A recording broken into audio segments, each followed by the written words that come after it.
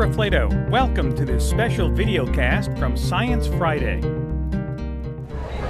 The last model we have here is called the chaotic pendulum. It's a model for chaos theory. What happens is, if you were to have a regular grandfather clock with a big pendulum, and you let it swing, there's some pretty simple equations that can say exactly the motion of what's going to happen pretty accurately. But when you throw in the second pendulum and you give it some energy, the motion is very hard to predict because the two pendulums depend on one another.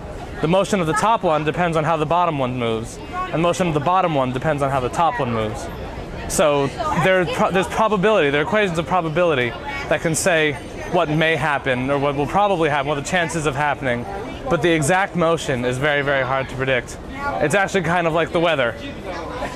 Because weather depends on, the temperatures depend on temperatures in other places, you can get a rough idea of what the weather is going to be. But the exact weather, as we know very well, is very hard to predict.